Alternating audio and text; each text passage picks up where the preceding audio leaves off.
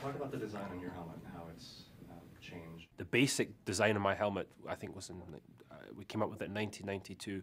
One of my engineers and I sort of drew it out, and it's the Scottish flag on top with the colours of the Italian flag running through the centre. What's your most prized piece of racer memorabilia? I think if I had to come down to one article, I would say it was I have a helmet from a friend of mine, Greg Moore, who was a good friend of mine who unfortunately died in 1999. I have one of his helmets. If you were on the pit crew and not a driver and you're on the pit crew, what pit crew job?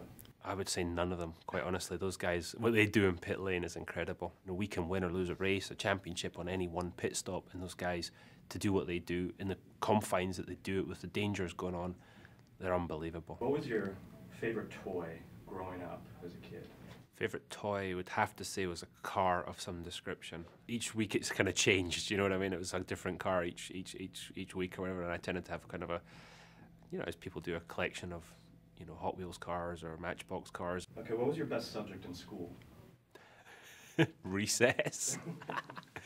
My best subject, I enjoyed history, actually. If you could have any superpower at all, name it. What superpower would you want and why? I think to be able to fly would be pretty cool. It would get rid of the need to have a plane or a helicopter or something. Sure. You could just get up there and get on with it, right?